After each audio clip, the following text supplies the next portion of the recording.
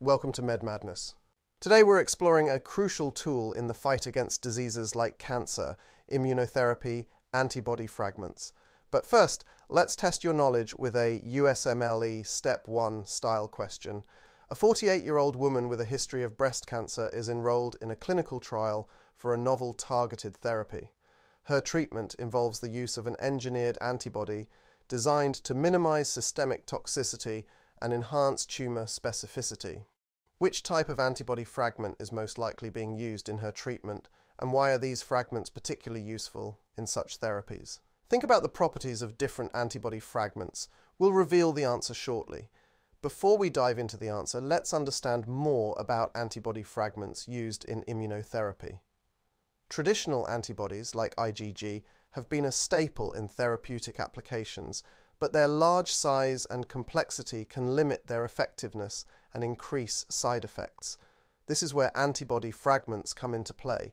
IgG antibodies are made up of two heavy and two light chains, forming a Y-shaped structure.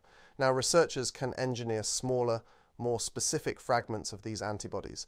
The Fab fragment, containing a variable and constant region from both chains, retains the ability to bind antigens but is smaller and less likely to trigger unwanted immune responses. Single-chain variable fragments link the variable regions of heavy and light chains with a short peptide, offering even greater tissue penetration. Lastly, the VHH or VH domains derived from camelid antibodies are tiny yet highly stable, ideal for penetrating dense tissues like tumors.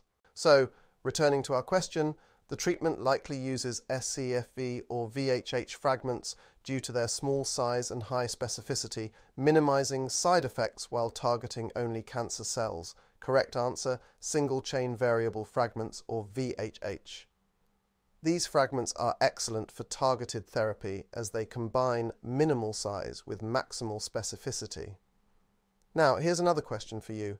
How might the use of such antibody fragments be optimized to reduce immune system rejection? Share your thoughts and explanations in the comments below. Thank you for joining us today. Please like, share, subscribe, and visit medmadness.co to buy the full immunology course.